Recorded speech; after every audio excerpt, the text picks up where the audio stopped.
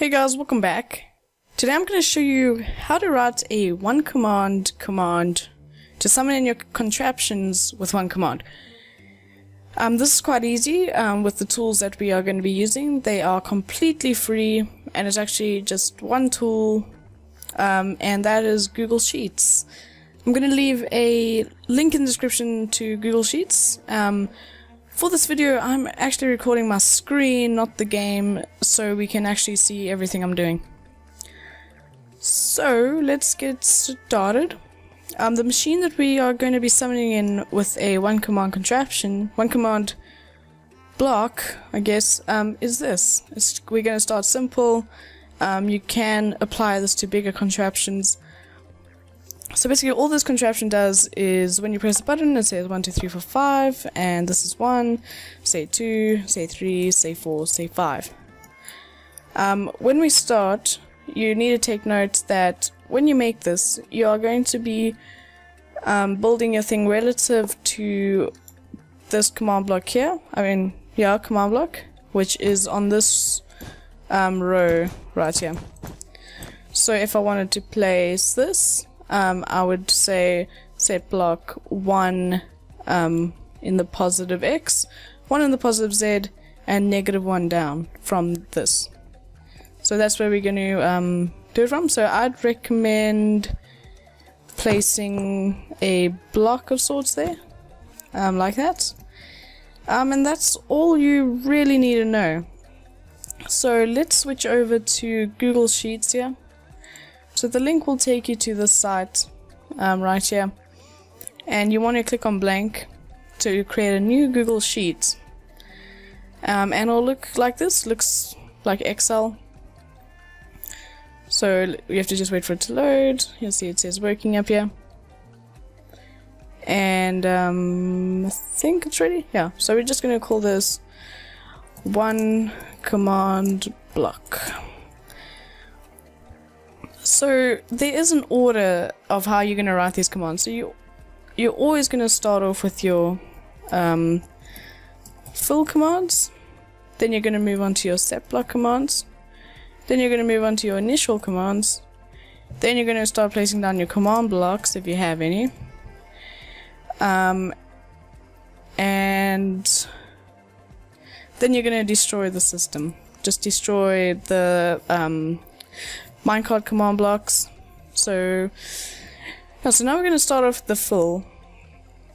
The way I do this actually is quite simple. All I do is I find the block that I use the most, the main part of the structure, and I'll fill from here to here with hardened stained clay 11, which is blue stained clay.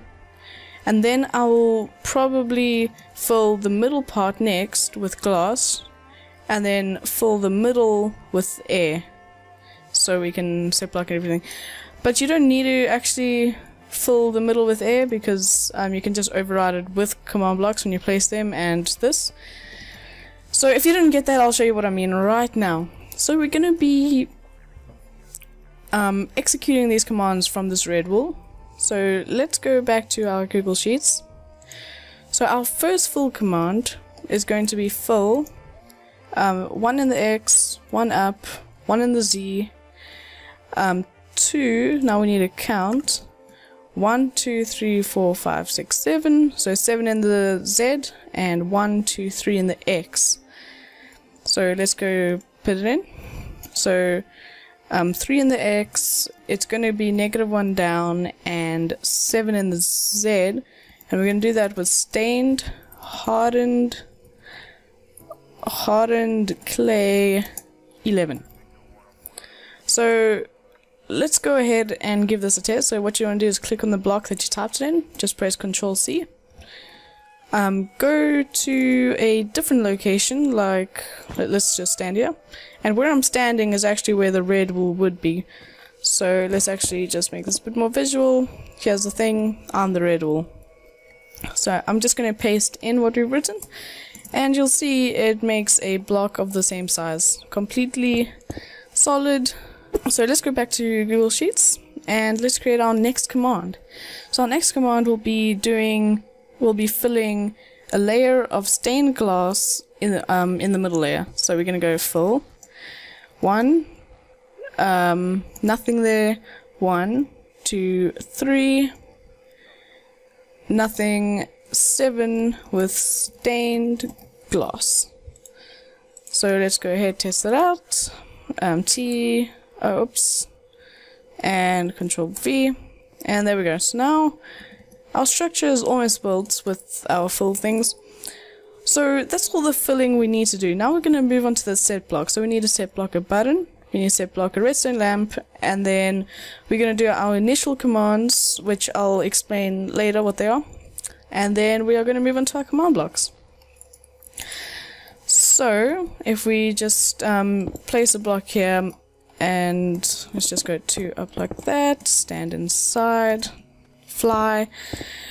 I want to know what data value I need for the button. So I'm going to do set block, -1 down, with a stone underscore button.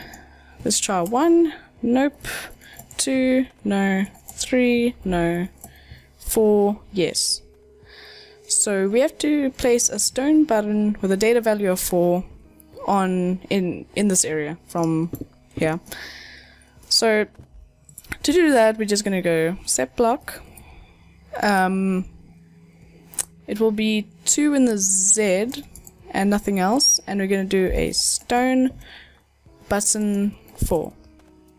So if we just test that out, T/ there, and as you can see, there's a stone button. The next thing that we want to set block is the what's it called? The redstone lamp, which we're going to do the same 2, but then we're going to go 1 back behind the button, and it's going to be our redstone lamp. So if we Control C that, Control V, and there's our redstone lamp. So now we are actually going to move on to the initial commands, and an initial command block would be something like a tell command that you only want to run once, such as this was created by Microspace, and or you could use it to create scoreboards like scoreboard objectives, add numbers, dummy, or you can create all your scoreboards and stuff with this with the initial command blocks. So all I'm going to do with my initial ones is just tell raw at a oops, what have I done? Tell raw at a text, and the text is going to be created by MC space, I guess. So that's all the initial commands I need to do. You can add as many as you want, scoreboards and stuff. So now that we've done that, we must go back into our game, stand right here, and now we need to know what data value must we do to see which way our command blocks must face. So we're going to set block, -1 down, with a normal command block, and we're going to try 1, no, 2, no, 3, yes. That's the way we want our command blocks to face. So now we know all our data values have to be 3. So let's go ahead and see where this is. It's 2 in the X and 2 in the Z. So if we go back, we are going to do set block 2, 2 with a command block 3, and then replace. You can either have replace and destroy. I think there's another one, but I can't really remember it right now. And I don't want it to be auto, and auto means like it either needs redstone or it doesn't, so I'm going to say 0B, and the command, oh wait, the command, the command is going to be, say, 1. Now what you can do is we're going to have 5 of these, so we're just going to drag it down 1 from this little bottom corner, and instead of it being a normal command block, we are going to make it a chain command block. and then we can actually we can just drag this down now, like that. And now instead of say 1, we're going to make it say 2. And then this is going to be say 3. This is going to be say 4. And this is going to be say 5. So that is everything. And then all we need now is to destroy it, which I will show you now. We're just going to do kill at E type equals minecart command block R equals 1. Okay, so now we've done all our commands, we can actually move on to making the actual one command machine. So what I'm going to do is just move all of this down 1, and to do that you just drag it all, go to the top here when the hand appears, and then you just drag it. So we've used column A and B, so now we're going to move on to C. And C is just going to be summon falling sand 1.5 up. And the time, always do that, because I'm used to compress, you only can use your arrow keys up here in this little column up here. So the time is going to be 1, and the block is going to be activator rail, an activator rail. So activator underscore rail, and it's going to have passengers, which is the new routing tag in 1.9, and the passengers, we don't actually need those. I'll show you that now. So we can just leave our command just like that, summon falling sand, and then just leave 1 square bracket. So now what we're going to do is write another thing here. We're going to do open close bracket with a comma like that, and inside we're going to write id minecart command block,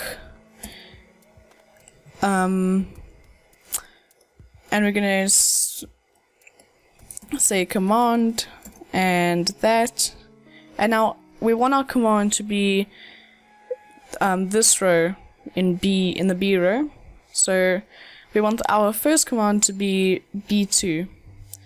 So what you want to do is just add an equals in front of it, and then a apostrophe. You can actually take those away for now, and then put another apostrophe here, write and now we can put our command in here. So we want to make it make it B2, and then we want to add another string, so we're going to go and again, a quotation mark, and we want it to close off our brackets like that, and a comma, and there we go.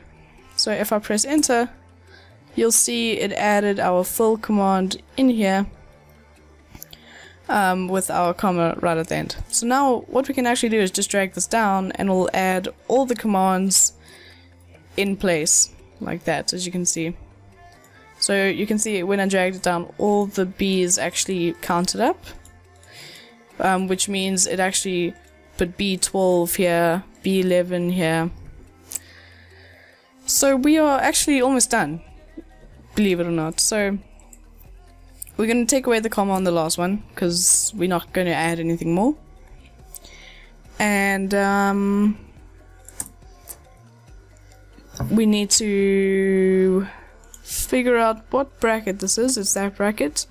So we want to add another bracket, a square bracket, and that bracket. So let's cross our fingers and hope this works. I'm going to Control C that, or you can just click up here, click this row and then press Control C, and we're going to go back into Minecraft, paste this in here, and see what happens. Ooh, oh right. So it actually worked. We just forgot one thing, and I'll show you what that is right now. You want to actually edit these commands. So our set block with our chain command blocks here, we just want to change this to 3. Change this to 4, because we want to make these chain on each other. Change this to 5 and change this to 6. If you remember, we made the auto 0B. So what you want to do is just make it auto 1B. So just change all the zeros to 1s, and then the chain command blocks will be set to always active. So if we copy this, go back into our game, Control V, and do that, you'll see that it actually works. We've got 1, 2, 3, 4, 5. Our command works perfectly with the minecart command blocks. It works quickly. And you can see it says created by MC space every time we create a new one, created by MC space, which was our initial one. So again, you can use that to create scoreboards and stuff. So that is all I have to show you. I'll leave that one command thing, this page here, in the description as well. So if you enjoyed, please leave a like and subscribe, and I will see you all in the next one.